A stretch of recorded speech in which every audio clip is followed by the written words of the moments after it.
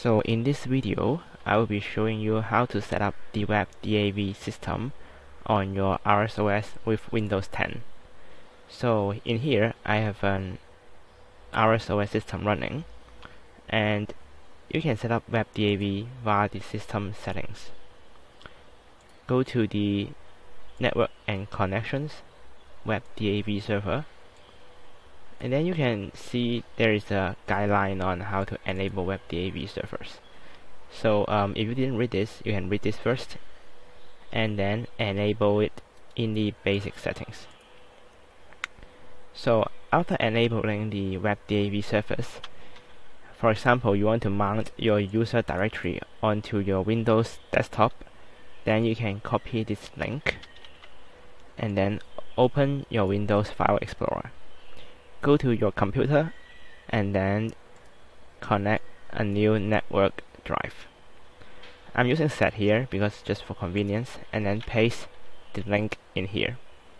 And then if your Windows user account and password is not identical as your ArozOS login information, then you have to take this one and then click connect. And then you will get a pop-up on how to requiring your username and password. So we go back to the ArozOS system and then refresh the list. You will see that there's a new client pop-up here.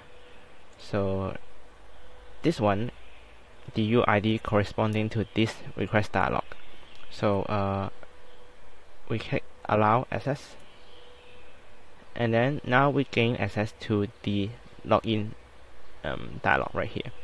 So we get back to the information and then log in with my account, and then it will pop up a blank Windows Explorer windows.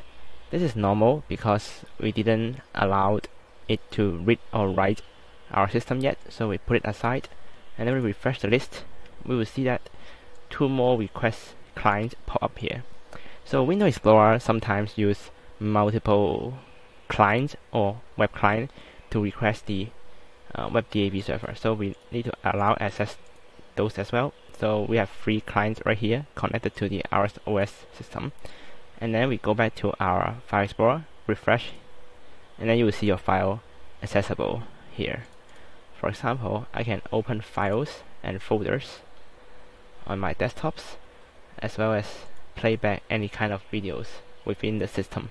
And if you want to unmount it, just simply remove all the access and then clear all pending requests and shut it down. Then your files are gone. Simple, right? So if you have any question, feel free to ask us on our Telegram channel or open an issue on GitHub for question type of issues. So yeah, that's it. Thank you.